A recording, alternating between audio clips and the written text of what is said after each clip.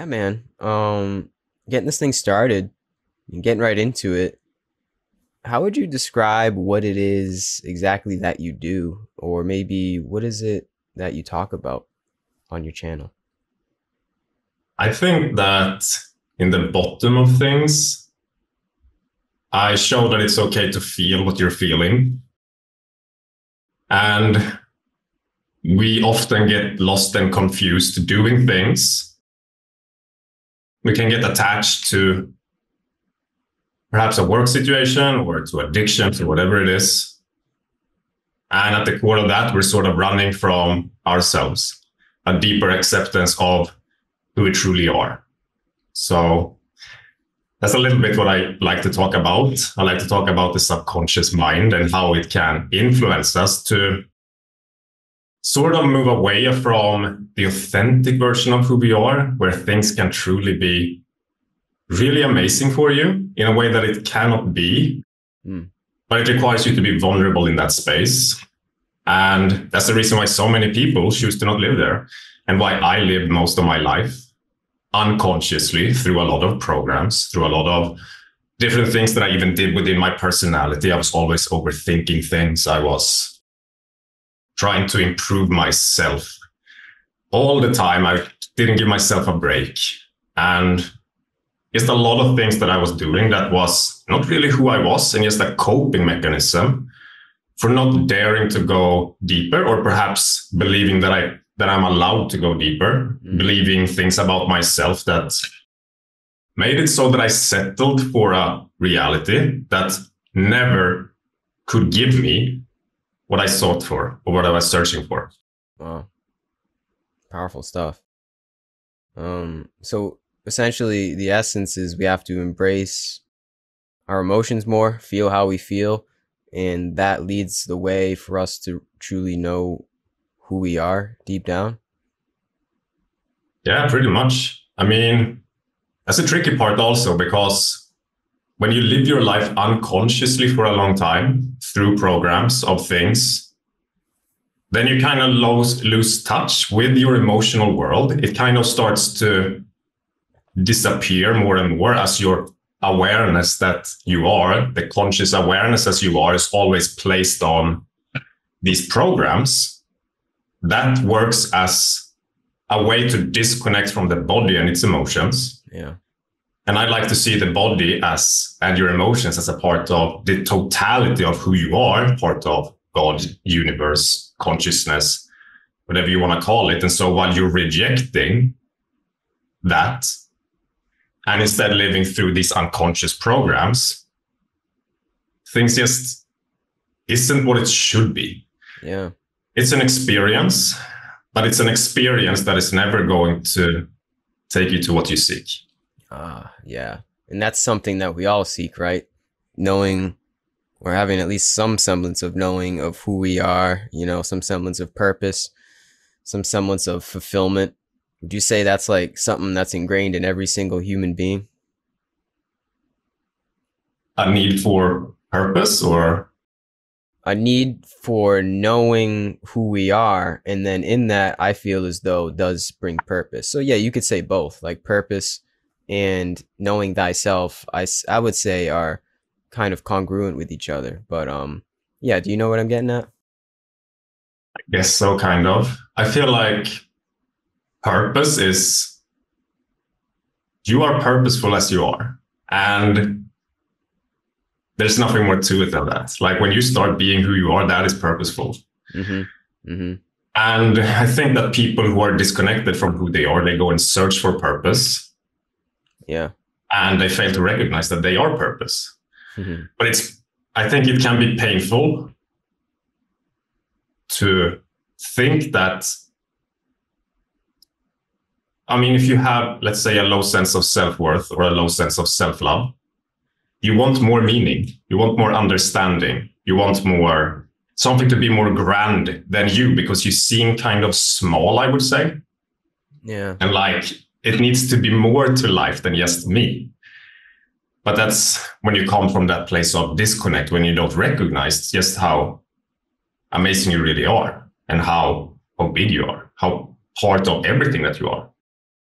because you're feeling so disconnected. And then like, how can I accept myself and see the value of myself in this kind of space, if that makes sense? Mm-hmm. Yeah, we are purpose. I like that. Maybe what stops is the seeking for purpose in things that truly never bring us this purpose and fulfillment, the never-ending search for that, and finding out that, yes, just right here, right now, we are this said purpose. Yeah, always and forever. Yeah, man. So where would you recommend that we start on this path? I know it is quite simple, and just being is purposeful itself. Just being is it, just simply here and now. That's really what it's all about.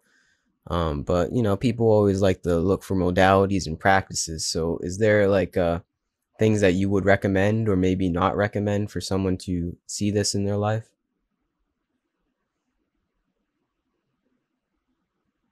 Yes, starting to allow things, not always having to change things. Because even if we're looking for like the right modality or the right practice, it doesn't require a practice or a modality to come closer to what it is that we're talking about here. It just requires a surrender, Yeah. and an allowance of what is. And that can be very hard to understand when all your life, you lived your life trying to change what it is that's always being experienced within you, because that is something that is very common for us to learn to do. When we grow up, perhaps we're in a certain family situation that accepts certain part of us, and when we are experiencing certain things within us, they want us to not experience that. They perhaps yell at us and say, you can't be this version of yourself, or you can't express this, and also have our acceptance at the same time. And then we can shape ourselves in different ways. And yeah, and it's easy to get lost in that process, I feel like. Yeah. Yeah. Yeah, man. Like trying to change this whole process. So really it just comes down to recognizing that we don't have it in control. We think we have it in control, and we try to control this whole process that we are caught in and that we are. But at the end of the day, you're saying surrendering to a greater force, way greater than this body, some kind of greater force, the way, the Tao.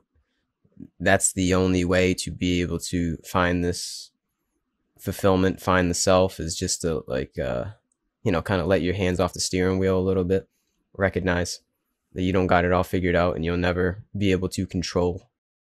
Pretty much. I mean, the one thing most people never tried is to not try, to not Yeah. try and control. Yeah. So I feel like, the need for control, we might believe that it's supposed to take us somewhere.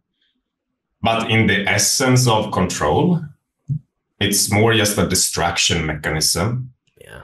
That always keeps us attached to a matrix of our reality where we are doing things in a certain way, to be occupied with our attention on those things, to be disconnected from the things about ourselves that we, on a deep level, don't accept.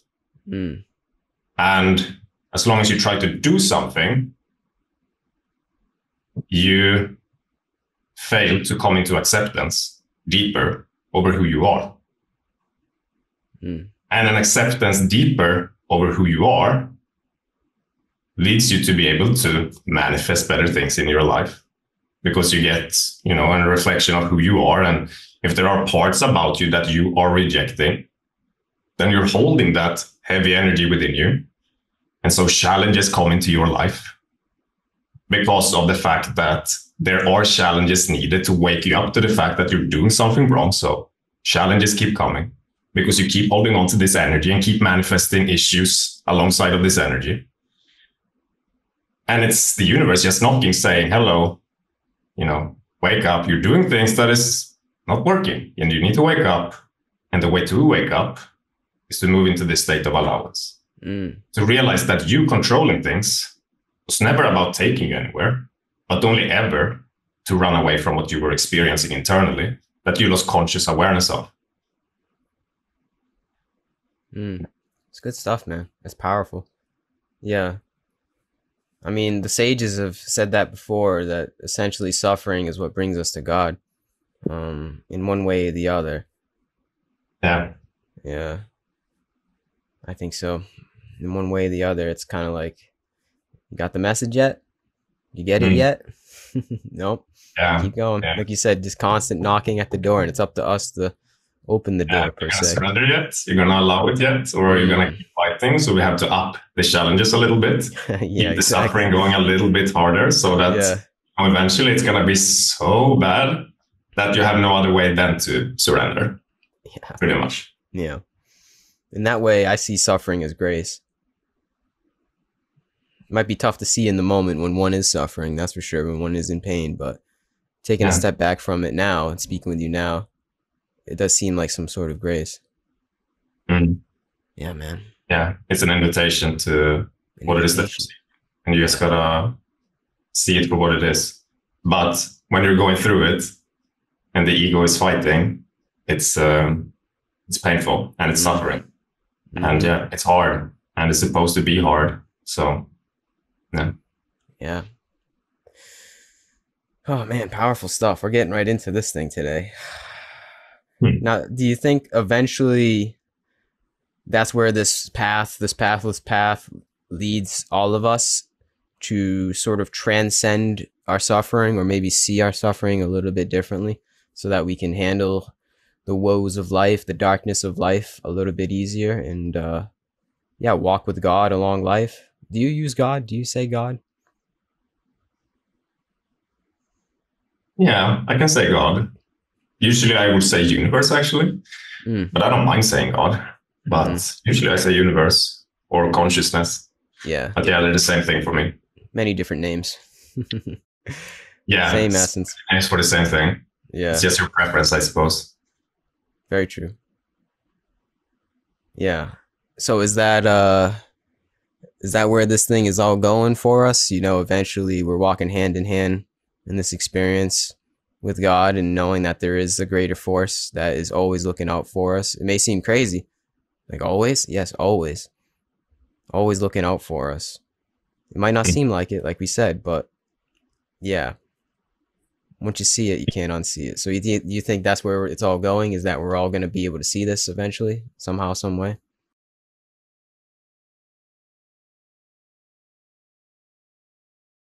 I don't know. Maybe. I mean, what's your heart say, man? It's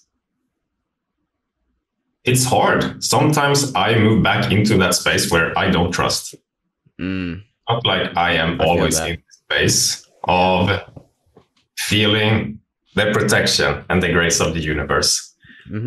Today, you might not notice it, but I've been experiencing kind of a challenging day today. And even today, I was, scared a lot scared. And going through some things where I shift from acceptance and understanding, and then quickly can move back into that space where I feel like I'm disconnected. I need to do something. I'm a bit scared. Yeah. But I think in the end, when it's all said and done, we're moving away from that and more into this connection with source, with universe, with God. If you're on that path, of course, not everyone is here on this planet and moving on this path. We all have different things that we're doing and that we are experiencing within our reality, which is as much as of an experience as the experience that I'm having. There's no right or wrong here. No, we're just here to learn, to experience, to understand what it means to be who we are, really, and just see what that is about. Just see what it's like to be this human here. Wow, I first of all need to allow that through the heart and through the acceptance of who I am in order to learn. And in that, I think, is the meaning of life. Just allow yourself to be and experience what that is like. There's nothing more to it than that, really. Yeah, that's it, man. Well said. Yeah. Yeah. The meaning of life is to learn what it means to be human and all of its ups and downs. And it's a work in progress. And I feel as though we never really figure it out per se. There's not really like a point like, oh, I got it. You know? No, and usually when you come to that point, it's the wrong thing almost. Yeah. Uh-huh. It's just another trap. Yeah. I feel that. I feel that just as I have days of forgetting, just as you do, and everybody else that's listening, we have days of like, is there really a God? There's also days where I'm like, yeah, 100%. Of course, I got it all figured out. Look at me. I'm so holy. It's a spectrum. I feel as though the human experience is this journey of some sort of spectrum between the light and the darkness. It's interesting to say the least. But the thing is, once you know that God is real, even on the darkest days when you got your doubts, there's still that glimmer. This is me personally speaking. There's always that glimmer of like, you know what? I saw what I saw. I felt what I felt. I kind of tapped in with God a little bit before, and that never has left me. Like, it's always in my soul. And my life, I go through shit just like anybody else. And I still have that little glimmer of faith. Like I said, it's a spectrum. Some days are more than others. But to me, I feel as though once you see it, it's very hard to unsee it. Yeah. And it's no, there's definitely a knowing in my heart that the things that I now know is real. It's real to me. I know it's truth for me, and that never goes away at this point. But I can slip a little bit and catch myself on a day where perhaps something very challenging is experienced within me. My brain wants to distract from that I can for a moment forget, until I remind myself a little bit that, wow, okay, it's okay. These are just old programs that I'm falling back into. Yeah. And this is not who I am. These are just things where I'm attaching my awareness onto. Perhaps a trail of thoughts or some action that I'm taking that I think is everything, but it's just something that I'm clinging onto at the moment because I'm a bit uncomfortable. But yeah, I don't... that knowing is always here. It doesn't go away at this point. And it has been like that for many years for me now. At least 3 or 4 years, at least I would say. My awakening came kind of rapidly. From the beginning, I was an atheist up until like 5 years ago, I think, where I didn't believe in God, and I would make fun of people in my logical ways of making them look silly for even considering the fact that there could be something more. So yeah. How naive we were, huh? Oh yeah. Yeah. I think it's because it's a product of, if you're somewhat intelligent and you rationalize things, it's very hard to rationalize stuff that is somewhat supernatural. Like, you can't intellectualize God. It doesn't really work. Like, there's no mathematical proof. There's no equation for God. There's nothing that you can read and be like, oh, yep. It's more of just like this very, very subtle knowing within one's being through, I don't know, we all have our different experiences, but like once you see it, you can't unsee it, like I said. And it's not something that you really figure out rationally. No. It's hard to explain. It's very hard to explain, but it's just like happens in a way. Would you want to get into like what your experience was like? Do you think that's relevant at all? I don't think it's that relevant, to be honest. I mean, there's a few things that I might touch on. What specifically were you thinking about? Like how I got into this stuff, or? Let me think. Yeah, what was like the moment? Did you have like just a transcending moment that led you past this rationality where you were like, wait a second, maybe these believers are onto something, you know? When you lost your atheism, pretty much, you know, and you figured out there's a little bit more going on. Well, I'd say that there are a number of stages to that where things really was shook up. So one that is big, I guess. I was in the hospital and I thought that I was dying at one point. Wow. And it was a very rough night. And to make things short, they sedated me, because I was going completely crazy in my mind because I was feeling extremely bad and I was also poisoned at the moment. And I woke up the next day, surprised to still be alive. And this triggered something within me that led to a lot of health problems for about 2 years. And these health problems would get worse and worse and worse and worse. And eventually, about 2 years after that event, I found myself in my parents' summer place. And the symptoms were so bad at that point that I couldn't even be in the city anymore. I was just out in the woods by myself pretty much. And then I was terrified every single day because I was this logical person that lived my life through the brain and saw myself as this brain. And if the brain goes off, then I'm dead. My worst fear. Mm-hmm. I didn't have this connection, deeper connection with myself that I was searching for in my life. And there was a lot of fear connected to that. But at that point, my suffering was just so high that one night there, these symptoms started getting so intense. And usually I fight it. I start pinching myself and I start like washing myself with water and I start pacing around and I'm like thinking a billion thoughts. But this time I decided that it's okay. I'm just gonna die. I'm done. I don't want to suffer anymore. So I was laying in my bed and the symptoms got super intense. And I finally embraced them. I was like, okay, it's time to die. I don't care anymore. And then the symptoms were pretty intense. And then I started pausing a little bit. And during this 2-year period, I was slowly finding more content on spiritual stuff. Was slowly started popping up. So the ideas were starting to plant into me that there's more to you. You can accept this. You can, you're not just this mind and body. And at this point, then I finally accepted the fact that there's more to me. There's more to me than just this mind and body. And I let go of that in that moment. And that was, I think, the first big shift I made away from atheism to believing that there is much more. And that was my first real connection there, pretty much. Wow. Yeah, that's pretty powerful, man. I ask that question to pretty much everybody I bring on just because I find it interesting. And honestly, it's not relevant. Like your experience and anybody else's experience isn't really relevant to another person's awakening experience per se. I just find it interesting. And the correlation I find between everyone's experience is that it's an embrace sort of dying. The Buddhist saying of you got to die before you die, and then you don't ever really die.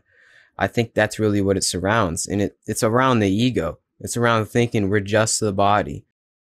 If you let that idea die, that you're just this body, just the 5 senses, just the pleasures and aversions of this experience, if you let that die and you accept what you really are, a great acceptance, then comes, yes, true liberation, man. Yeah. Truly knowing what you are past the body, past rationale of the brain. And that is like, hey, that's hallelujah. Once you do that, it's not easy, that's for sure. But sometimes we do have to go to the brink of of our demise to be able to realize that. Yeah, that's why we're blessed with the suffering. So we can go there. There it is. Exactly. Yeah. Wow. That's good stuff. That's powerful stuff, man. Yeah. And I guess the ego is the one that's dying, right? And the ego, the way that I talk about it, is a protection mechanism from your emotional state and your energy. So the death of the ego is an acceptance of the energy within yourself. You need to allow that into your acceptance without judging it, but telling yourself that now I'm dying. And just allow it to be. And it's just a shift from trying to do something about this by running through the distractions, through what it is that you're doing. In my case, it was a lot of overthinking. And I also was extremely hard on myself in different ways and always was on the go, on the move, very toxic, masculine kind of drive to perform and achieve it at one point also. And yeah, that ego part of me slowly dissolved as I allowed this energy within me that was suppressed my entire life to emerge more. Also, even after this sort of big transition took place, this just ramped up and became more and more of. And yeah, that was the first initiation for me to move into allowance so that this process could continue, because you're always changing. You're a part of this world, and the universe is doing the work for you in the state of acceptance. We always think that we have to do the work, but we don't. We just sit back and relax and enjoy. The universe takes care of it, works through our emotions, through the acceptance and the feeling of them. The acceptance of this energy that we might not even be aware of, that we perhaps have right now. Sometimes you can notice it very quickly as soon as you just let go of this attachment that you have. But in some cases, you need to really practice this stuff, just because of how unconscious a lot of people are. How unconscious I was at one point. I had no idea that I even had emotions. I was so disconnected. Yeah. Yeah. I think that's it's a pandemic that we don't speak of in our world today. I mean, it has been spoken of. I'm not the first one saying it, but being able to embrace your emotions, especially as a man, yeah, it's a very distant thing. Like it's like almost not okay to do that, but it's pivotal. It's like something we truly need to do in order to come to this. Yeah. Yeah. And I like how you said it works through you too. It's something that just works through you. Like you become like an instrument to the force per se. And yeah, you kind of just go with that and know how to recognize that within oneself and just go with that, man. It is. I do feel that. I feel as though I like to say I'm like an instrument of the divine in a way, you know, playing the song of God, not always on tune, that's for sure, but always know how to tune in a way. And yeah, many different metaphors, but it's something like akin to surrender, like you already mentioned, surrendering to some kind of force and having that just guide us through life. Yeah, that's the way to live. Let me ask you this one, man. How would you describe, if you could, the difference in your will, even though it's not your will, or the will that comes about, or the energy in your body that is different, having this work through you, rather than you think you're the master and commander, you know, you're at the helm. When you do actually accept and surrender this greater force, how would you describe the difference in like how you view, it's hard, this is such a general question, but I'll ask it anyway. Like, how would you describe how you're different in the way that you see life, or maybe like how you treat people? Is there like more of a, you know, attraction toward compassion, like living through the heart, selflessness? How would you describe how you're different from when you were an atheist per se? I mean, when you live in the ego, everything is about your survival. That's literally what the ego is. It's a survival mechanism. Mm-hmm. And when you're operating from the heart, you're not living in survival. You already have everything that you need. Mm-hmm. And when you're in that state, it's easy to give to others. It's easy to give back. That's what you want to do. You feel amazing and you want to share that with others. Yeah. And you know, you just follow your excitement pretty much when you live in the heart, and things tend to work out because you're protected and blessed on that path of your excitement through the heart. And when you are living through the ego, even though I guess it's a little bit different depending on the person, but mm-hmm. usually when you live on the ego, at least in my case, everything backfires. And I guess it's the same for everyone, pretty much. Even though on some level, people might convince themselves that they're doing well because they get the money or they get the success or they get the accomplishment and they're like, I am doing good, right? But on a spiritual level, you're completely lost still and just detached from true fulfillment and true joy, which comes from living in this space. I guess, just living from the heart, I realized that just how much I like other people. And like, that's a part of me though, who I am. I love other people. That's one of my highest priorities in life, just other people. And that priority turns into nothingness when I live from the ego, because then I'm scared to make a deep connection with other people and I reject everything. So I can't even make a connection with other people when I'm working from my ego, because then I'm scared of getting too close. So in order for me to even connect to my highest value, I need to live through my heart, because only there can I make the sort of connection that aligns with that. Mm. Mm-hmm. That's a big difference. And that's a win-win for both parties. It's a win for you to love them, and it's a win for them to be loved. Yeah. Mm. It sounds corny and cliche, man, but it's the truth. It's the truth. Yeah. Yeah, that's a really big difference. It goes from almost, in a way, maybe an oversimplification, but from competition to cooperation. Mm-hmm. Yeah. Yeah. Yeah, man. And the thing is, you know, we like to talk about killing the ego. I feel as though there's always that essence of ego. There's always that essence of like sort of status and glamour that's within us. But it's no longer like the top priority. Like those manifestations of the ego are not the top priority of this will that I spoke about. It becomes like a passenger in the you know, it's in the passenger seat when God's in the driver's seat. Or maybe it's like it's the servant and not the master, when prior it was the master, and that's it. And you followed the master of the ego, and that, yeah, that's kind of a grind. That could get messy. That could mess up your life.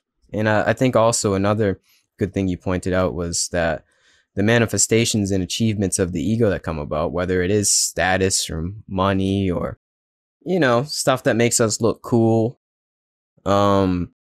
Yeah, that might bring some kind of pleasure and satisfaction, but it's all temporary. That's, you know, that's Buddhism 101. Those things are all going to fade one way or the other. And if you pin your happiness just to that, that's the cap. That's going to cause suffering, because none of that lasts forever. So I think what we're alluding to here is a sort of fulfillment and satisfaction and joy that is eternal. That really does last forever. It lasts beyond. I mean, the stuff comes and goes. We can still have fruits of our labor. That's the beautiful part of it. We can still have that stuff, but to know that like that's not it. That's not the pinnacle of happiness. To know that always with our fruits and without our fruits, we have this joy that is within and that we are. That's kind of what I feel as though we're alluding to here. Something that truly lasts forever beyond the comings and goings of this life. And that, man, hallelujah. When you can see that, it's pretty powerful. I am. And I feel like even the ego is not some evil thing either. So when you say like kill the ego, that's like you want a healthy ego. Ego is always be a part of you. It's not about killing the ego. It's about, as you're saying, to make the soul the master and the ego follows, and not the other way around. Yeah. And you could say you're turning the ego into, or you're using the ego to want things and not to need things, because it can never satisfy it needs, the ego that comes from the heart and the soul. So you're still perhaps, or most definitely going to want things, but it's important to not get lost in that place where you mistake them for something that you need, when you actually need is just a deeper connection with self. Mm-hmm. Well said. Now, in order to stay aligned, do you feel as though you have simplified your life a lot? Because that's how I kind of see monks. You know, they're on this wavelength, and they're the great example, of a great simplification of life, so that they can stay aligned to God or the Dharma, whatever they believe. Do you feel as though that's happened in your life since you have felt this essence, like you have externally and maybe internally as well simplified your wants and needs? I guess in a sense, but my life is similar in a lot of ways. I like to stay active. I still do a lot of the things that I used to do. Mm-hmm. It was never about changing the things that I did in a lot of cases. It was just about coming from it from a different angle, not through the ego, but through the soul. So, I gotcha, yeah. And I recently started meditating a little bit again for my own reasons, but the traditional sense of meditating. Then when you spend some time, you go down and you sit down and focus on trying to meditate, even though the way that I look at meditation, it's you don't have to do anything to meditate. It's just a state of beingness. And so in that sense, I meditate a lot in my life, and it doesn't require me to change a lot about the situation that I'm in or the things that I'm doing or the things that I want or anything. My life is quite similar in a lot of sense, even though I have moved away from a lot of the very destructive things that I did within the ego, like partying and drugs and alcohol and a bunch of different things that I don't really touch anymore because I don't have that craving anymore. Mm. But I still pursue my passions and do a lot of different things. Just recently, I started MMA, actually, which is super scary for me. It's mixed martial arts, and but I feel like my heart really wants to do this. It's a lot of fun, and I stay very active there, trying to learn, trying to do things. And yeah, my lifestyle is not very simple. I do a lot of stuff. Yeah. Yeah. Yeah. Well, maybe it's like you find the simplicity in still doing a lot of stuff. Like, you know, like you keep it simple in what you like and what's good for you. As in you got rid of the destructive stuff. You didn't get messy with the drugs and the partying and whatever else you did that was destructive. So in that way, I see a certain simplification. I guess I know what you mean, though. Your lifestyle doesn't really have to change if you are sort of on a meditative state at all points. You know, if you're at that wavelength without having to change your lifestyle, you don't have to change your lifestyle. I feel as though a lot of people do, though, and it's hard to speak in generalizations because we're all different. We all have our own karma. We all have our own circumstances, so it's hard to say. I just feel a lot of people do need to do that. Like, they do need to figure out what isn't working for them and simplify a lot, whether it's their diet, the media they consume, the people they're with, and just get rid of all the infinite stimuli that we have and kind of hone in on really what works. And I guess that's what I getting at with simplification. Yeah, you don't have to become a monk, that's for sure. I just see them as the greatest example of doing that so that they can stay aligned. And we all do that in our own way. We all reach our own monkhood and Buddhahood, you could say, in our own way. Yeah, man.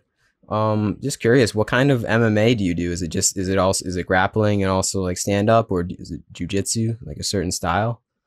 I've been doing Muay Thai and no gi. I'm starting to learn a little bit.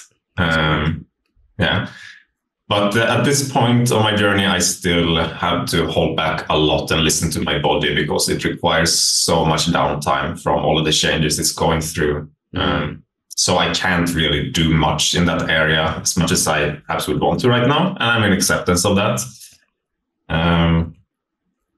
But yeah, I'm just taking sort of baby steps in a lot of areas because of my personal situation. But yeah, I wouldn't say that, I am in a complete meditative state all the time because, as I mentioned previously,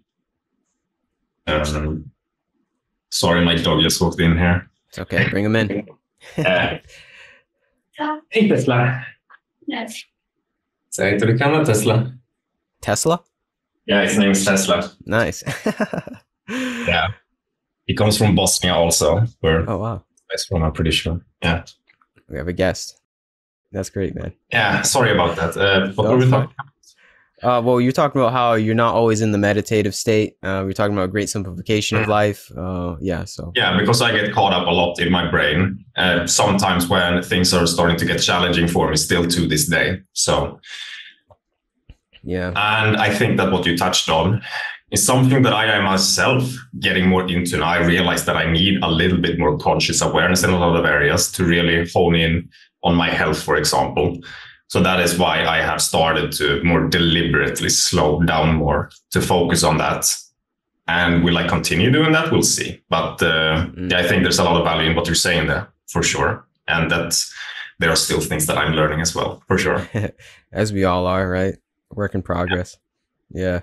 I think it's good to have that sense of humility within, to know that even though we both have a sense of knowing, of the process that we're a part of, a little sense, a little glimpse into it. It's also good to balance that out with humility and knowing that we're still these futile human beings that really know nothing about ourselves. Like, even though we've felt God in a way, that really means nothing. We're still dancing the dance here of being human. So it's Yeah. good to have that balancing act of humility and holiness within oneself. Yeah. Yeah.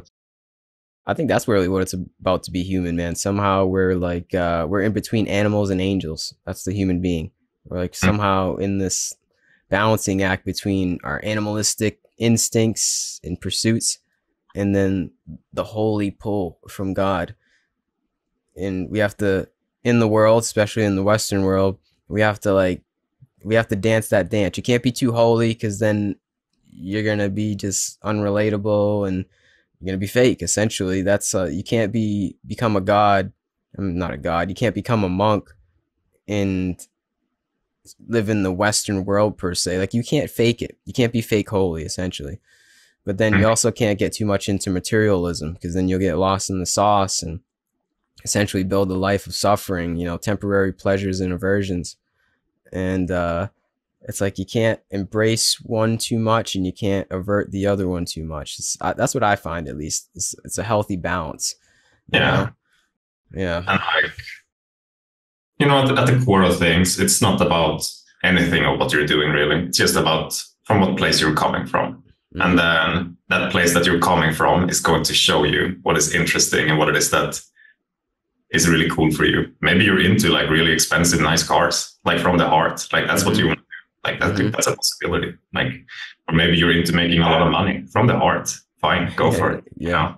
You can live your life how you want to, but you can also go down the route of suffering where you're using those things because you think it's what you need when it's actually not right. So yeah, man. Yeah. So essentially it's all about intention in every action in our life. It's all about where is that coming from. So yeah, true. that's it. That's it. Man. Even in like the smallest moments, I feel as though that's where it shines through, like when you're holding the door for somebody or, you ask somebody how they're doing. Mm-hmm. Just, you don't have to build this grandiose life. It's really like in the most simple ways, like I talked about before, in the smallest ways.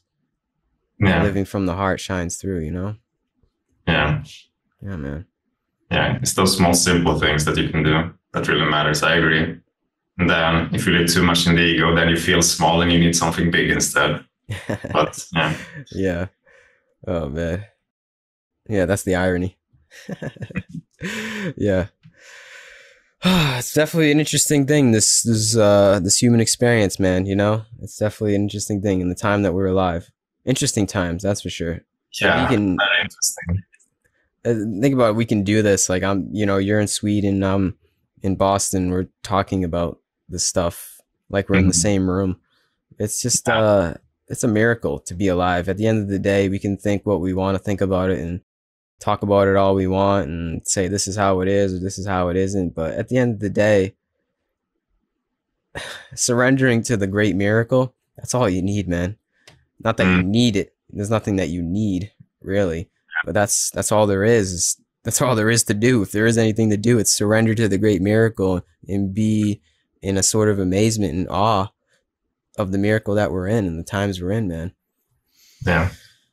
Yeah. And all the ups and downs. It's powerful stuff, man. Yeah. I think we could probably start to wrap this thing up. I think that's a good note to wrap it up at. Do you have anything else that you want to say? Anything you want to get off your chest? No, not at all. This was very fun for me. So thank you for having me. It's cool talk, man. Definitely cool. Went by quick. Damn. That was fast. Well, I appreciate you coming on here, man. I think you have a bright future ahead of you. Keep on keeping on. There's something about your spirit that I can tell is very earnest in this understanding. So keep on keeping on. And yeah, that's it. I wish you all the best and thank you. Thank you. Thank you so much. And peace and love to you and peace and love to anybody that listened this long. Goodbye.